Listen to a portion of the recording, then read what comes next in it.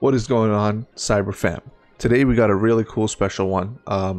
Karp interviewed one of his senior engineers regarding the AI Inference platform. I'm actually really excited for this one. This is the stuff that I really want to see. It's pretty short. It's about a 5-minute interview. Now, one more thing, guys, before we get started on this, if any of my videos go over like 10 minutes ish, I'm gonna put chapters in or sections or whatever in the description, so you guys can just skip to sections if you like. Secondly, thank you for all my subscribers. I've been like having a crazy amount of subscribers. Subscribe. Really appreciate you guys voting with the subscribe button. Really what I'm trying to do here is just be as straight up as I can with the Palantir stuff. You know, I do work in, you know, a lot of the tech and deep tech kind of space, so I can talk to some of the components. It's important to keep in mind, I don't actually work there, right? So everything I tell you is really just based on my excitement, and this is stuff that I use for my own investment philosophy. I highly recommend you guys do your own research and you know, take everything that I say as stuff that I would apply for myself and myself only. Okay, I'm really glad to have you guys along for the ride, so let's get into this right away. All right, looks like we got it up and running. Let's check it out, guys. Pretty excited on this one. It's finally talking about the AI stuff. It's about damn time, I think. I'll chime in after.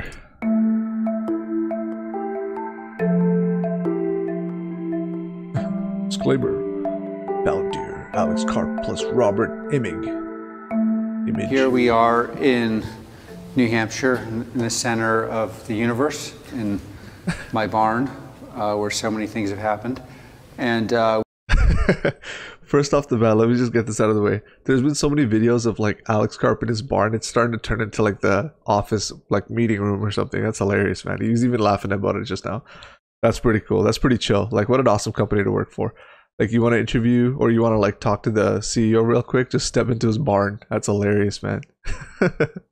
We're talking about some of the stuff you guys are working on, and you know, Palantir has had you know, many iterations where we build products and we have to standardize them because our clients rely on them, especially in the national security context. Each time we have like a cascading thing where you have this maximally creative focus, and then it has to be kind of standardized. And you guys are kind of in the beginning of the cascading, chaotic, creative process.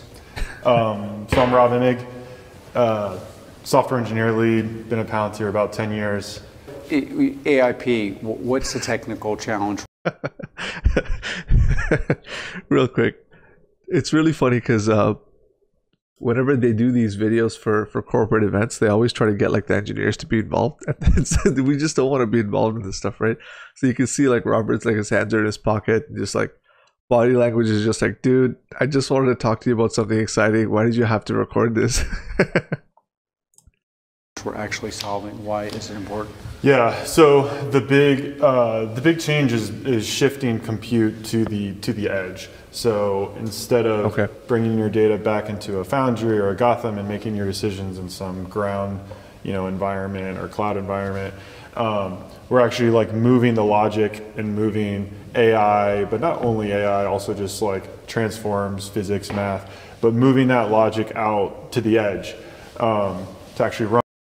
When they mean the edge, by the way, they're talking about like where these things are actually employed, right? Basically the last area of compute before rendering, for example, is basically what they're talking about, the edge. And the reason this is so hard, and maybe they'll elaborate on this, it's just a 5-minute video, so I'm going to try to give as much commentary as possible. But the reason why it's so hard is because you need so much compute power for you to actually draw like because a lot of this is just like you take as many inputs as possible, do some sort of like algorithms to actually use like back propagation to then say, okay, this is possibly what you're going to want or whatever, right? Or this is possibly what the results are, or some kind of desired result. That takes a lot of compute power, so which is probably what he's alluding to, which is usually you would load into something like Foundry, some sort of like managing platform or middle tier platform, which does some massaging and moves data around and packages and all this other stuff, and then moves it into more, you know, categorization or some kind of like algorithmic modeling, and then finally there's some end result, right?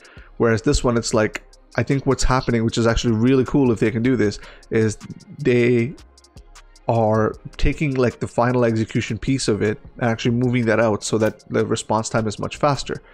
There's definitely trade-offs to this. Everything in IT, guys, there's huge trade-offs. Like something might seem good, but then it really depends on the situation that you're trying to employ for, because there are multiple of trade-offs any decision you make. Run on aircraft, on boats, satellites, ground vehicles. We've deployed this. And what are like moving transforms and logic to the edge? Why is that difficult? Yeah, so from a technical perspective. It's difficult from a technical perspective because you don't have all the power of Foundry or a Gotham there. So you have to figure out how to build an engine per se that can run in these very typically low power, disconnected environments where you don't have good network access. You're usually running on somewhere between 10 and 50 watts is typically where we deploy. You don't have this big rack of servers, but you have a very small device that has to run all of your code. So we just to touch on Robert's point here more. Look, every time anyone does something in IT in general, especially from the software side, the power usage and stuff is very rarely considered, because you're usually in the cloud or you're usually in some kind of leverage infrastructure where you don't care about that. You're like obviously assuming that the thing's going to be plugged in, right, and it's going to have enough power. The PSU for whatever rack is actually like good and all this other stuff. So like you're not worried about that, so you don't optimize for that kind of stuff. But now when you move stuff over to the edge, you're talking about like small devices that use a very specific amount of power to do some specific amount of things, right? And depending on the importance of this device, you might need to write very efficient code for it to actually just do what it needs to and get the hell out, right? And I think like he alluded to this, right? It's going to be like these equipment and stuff that's in the field. Like imagine it's like I'm sure this is for the government, right? So imagine if it's some kind of like I don't know, operative, right? You have only limited amount of resources available in that particular vehicle or in that particular edge, right? So if you have software that's just draining power, or if you have software that's just like using tons of the internet or the small amount of bandwidth that they actually have coming in, like you're gonna remove and you're gonna thwart all of the other operations that are supposed to happen along the same bandwidth, right? So you need to write super efficient code. This stuff is like really hard, guys. Like from an engineering principle, it's like very difficult. There's some really smart people that probably in charge of doing this stuff. Anyway, we've been deploying to these sorts of environments and basically building this logic up and building these algorithms up in Foundry. And then once you have confidence there in that algorithm and that model and the way it's performing, then you can push it out to the edge so it can operate completely disconnected in a low latency environment, potentially feeding back into the system so you could have an autonomous platform. And there's a lot of benefits to that, especially in the defense that we've seen. Yep. And my way of explaining it to outsiders is you have two problems. One, that you have low energy source, so batteries, and not endless supply. And two, that you have to somehow have the semantic layer reduce the complexity to the problems you can solve. Yeah. Is the second problem also real, or is that just my imagination?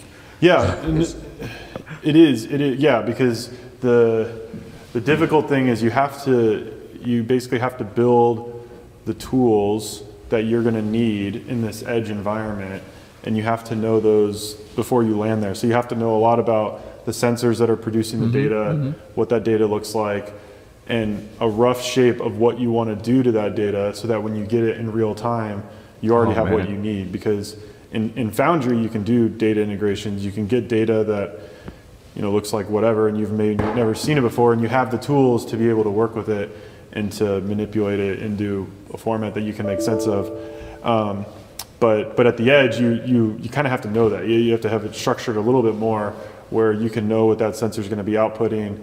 So like maybe have the right also bastardization lay version would be, in Foundry we have unlimited supply of power, unlimited ability to integrate the data on the back end.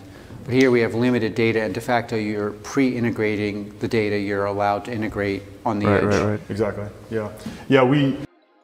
Wow. Okay. So That's huge. Okay, so what that is, what they're describing, right, is, okay, so for those of you who are familiar with Palantir, you know what Foundry and Gotham and all these things are, right? They're massive platforms, but the thing is, like, there are things that are running in the back as well as exposing to the front that do so much with the data sets that are being provided.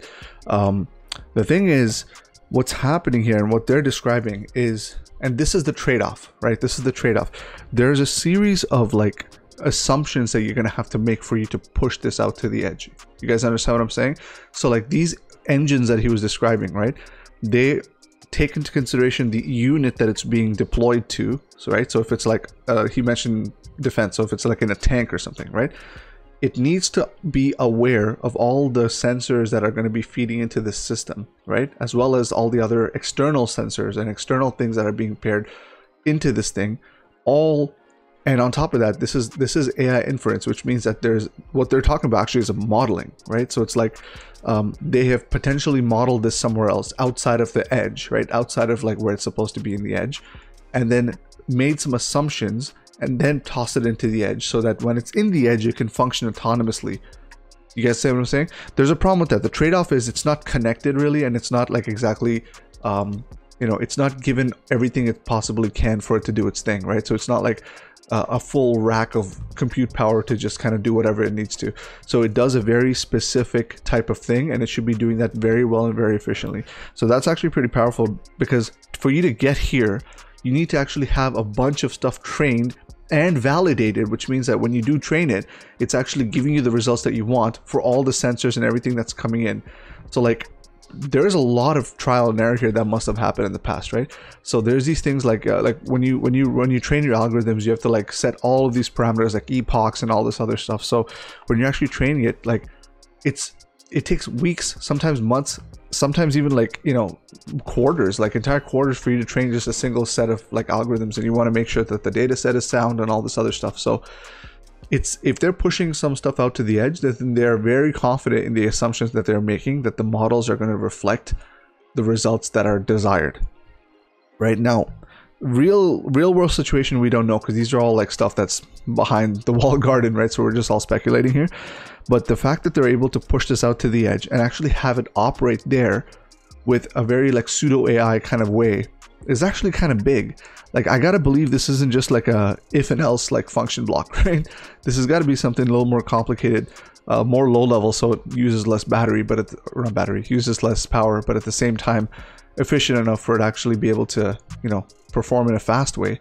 So it has to be some kind of trained model combined with like some middle tier that actually goes and you know, does like the business logic and that kind of stuff, right? Because the thing is, guys, like typically here's how these things kind of work, okay? Like for you to have some sort of front end, or, you know, like a layer that's exposed to the people that are actually inputting the values, or something that's inputting the values, you have a separate side of it, usually like some kind of web server or whatever that hosts the application that's actually, you know, presenting you with something, right? The presentation layer. After these things come in, there's another step, right? And guys, I'm totally dumbing this down, okay? But basically after that, there's another step. And this step is where it transfers some of this data into the host or any place that these algorithms actually are run. Now, most of the time, once you train these algorithms, you can actually expose them as APIs, or you can expose them as functions that can be used to give you the result based on inputs, okay? So this is actually separated. These things are taken up and usually put into the cloud, things like GCFs and, you know, other sort of you know, applications within the cloud, or some kind of infrastructure itself that sends back results based on input. The thing is, they've taken all of this stuff and compressed and compounded it into like one thing, right? So you gotta believe that the side that takes in the input is actually looking for very specific kinds of input, and it's trained specifically to give a narrow range of results. Do you see what I'm saying? So that's most likely what this is. They've taken multiple layers of like the OSI model and like basically squished it all into one. So in a way, now everything's gone to microservices, but instead of doing microservices, you've built like a very small monolith and made it into a program and stuck it into an edge. I think that's what's happening here, but you know, I don't know. But yeah, this is, it's pretty, it speaks to their level of expertise for them to be able to push this out. It's a pretty confident move, to be honest with you. So it's actually quite hard, guys. It's quite hard. It's like, you know, they have to be so confident for them to push this out there. Especially, I mean, they're doing it all in training situations. He just said it wasn't like he came back from a training exercise or something. So, but for them to be even like suggesting this stuff is like really, really crazy. It's like having like a Jarvis with you. Like imagine you're like a tank driver and you have like Jarvis in your tank or something, right? Like a mini Jarvis. Anyway, but this whole sensor stuff is actually pretty cool too, because I gotta tell you, I did a hackathon like 5 years ago or 4 years ago. Was shout out to my Indianapolis hackathon team. We went to this hackathon for fire and safety or something like that, where we had to do like a bunch of sensor stuff. It's tough, man. It's not easy. Like we were using stuff like Arduinos and Raspberry Pis, but to be honest, like a lot of these sensor data that come in, it's a lot of gibberish. Like you have to do a lot of patching together with the code, right? It's not just simple. And this, I'm talking about basic sensors. These guys are dealing with like, you know, military sensors and all this other stuff. God only knows what kind of like, you know, arbitrary information that those things provide, right? And governments and military have a tendency to ask for literally everything. So these sensors will provide like quite verbose amount of data. So the models that are being put into the edge, not only do they have to be small, not only do they have to be efficient, not only do they have to be like really fast and all this other stuff, they also have to take in like a butt ton of data and actually do all of those things that I just mentioned within like a smaller scope, and also let other things share the you know, the compute power and stuff like that. So I don't know, man, it sounds pretty good to me. It's crazy stuff. Let's keep going. We just got back from Project Convergence, big Army exercise. Yeah. Out in the deserts of Arizona, where we were installing this software on a bunch of different aircraft, unmanned systems and manned aircraft and helicopters. And there's a big team, big development team. How many people are on the team? The dev team now is probably 10 to 15 engineers. Oh, that's it? Including. Wow. Actually, this could make sense. 10 to 15 is pretty small in my opinion, but where it would make sense is if they're actually at a stage where, for example, they just need to deploy and test, and the actual, like, you know, product development has been finished, in which case, like, this team is probably like, there's like a lot more engineers that were there before that had moved on to other projects. So now these engineers are essentially there to do like day one, day two operations, which is product is created, deploy it, maintain it, test it, right? That kind of stuff. A couple product managers. One of the things we were talking about before that is definitely not, like, you have things that are true and believed, but you also have some things that are true and not believed. One of the things I believe is true and not generally believed is that the government isn't advancing whatever you want to call AI, but certainly whatever you want to call what we're discussing here. So my version of it is it's a little less AI, it's more managing the integration and the transforms and the logic under the conditions that we're under at the edge. Here's what? Palantir's Hold on. Sorry guys, one sec. Are on the team. Things we were talking about before that is definitely not, like, you have things that are true and believed, but you also have some things that are true and not believed. One of the things I believe is true and not generally believed is that the government isn't advancing whatever you want to call AI, but certainly whatever you want to call what we're discussing here. So my version of it is it's a little less AI, it's more managing the integration and the transforms and the logic under the conditions that we're under at the edge. Here's the Palantir's future. Okay, yeah, so what he's talking about is, like, in my other technical videos, I did bring up the whole integration bit. I love to use that word, right? Because it's true. There's a lot of IT in general and software in general is like a ton of just randomly different stuff that need to talk to each other. So with that being said, I really like how Alex Karp says, oh, like AI or whatever this is. Like, it's to be honest, it's not exactly AI, right? Like, it is an inference. They're calling it platform, but it's more of like an engine, right? Inference engines. So he's saying all the integrations that we provide with things like Foundry and all this other stuff, right? You're taking like a part of that and you're modeling it to a smaller level with something very specific, things like what sensors you need. So like, you take all the variables that you would normally have to infer from in Foundry and all that stuff, right? But you're catering it to a more narrow view for something like a tank or whatever, like this kind of exercise. And then you're running like multiple stages of training and stuff on that particular model. and then passing more integrations along the line, and then the end result ends up being something that's super catered to whatever this is, whatever your edge is, right? So that's what he's saying in terms of like doing the integration. And it's not exactly AI because, you know, it's a little bit of a dumb AI. It's not exactly smart intelligence. It might not be as dynamic as you would like it to be for something like a Foundry or something, right? But it is something that's very catered to what that edge is. So for everything that particular edge would have to execute, it can come up with the inferences from that, right? So that's pretty important. That's probably what he's alluding to there. Future. Yeah, thank you. Oh, the heck? Hold on. What the heck was that? The edge. Here's to Palantir's future. Yeah, thank you. What? What was that, man? Oh my god. Why did they do this? It's like, that was such a good interview. Continue. Like, anyway, whatever. That sucks. Like, that's the stuff that that's what I'm investing for, right? Like, we want to know all the edge AI stuff and all this other stuff that they're doing. I don't know. Anyway, that was cool. Like, I think I talked about that enough. But the thing is, guys, like, for me, my own personal view on this is like, Palantir is like flexing a lot, right? They're like, look at this, look at that, hyper auto, blah blah blah blah blah.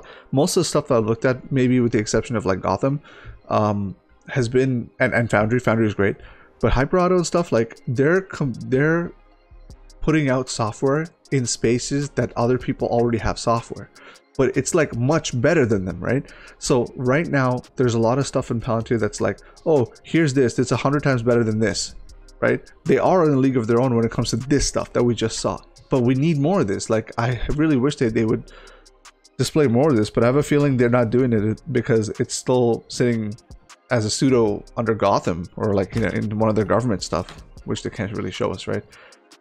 Man, that's like really cool. Like, the way that they move their models into the edge, and if it actually does what they needed to do, is like a game changer. That's like, yeah, that would be a huge advantage in the battlefield. I would have to assume that, right? And of course, it being Palantir, whatever they learn from here, they'll move it over to like a consumer, or not consumer, you know, like private enterprise model or something. So it's something to do with like enterprise.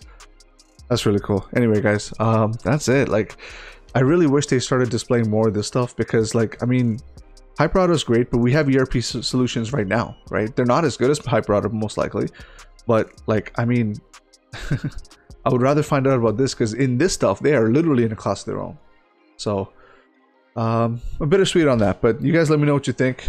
Feel free to hit me up in the comment section below. I think this is really, really cool, super promising. Finally, they released a video on this kind of stuff. They needed to do this. I really wish they did like more of a bigger demo. If you guys know of one, feel free to shoot it my way. I'll take a look at it. But yeah, that's all I got. I'll catch you guys on the next one. Peace.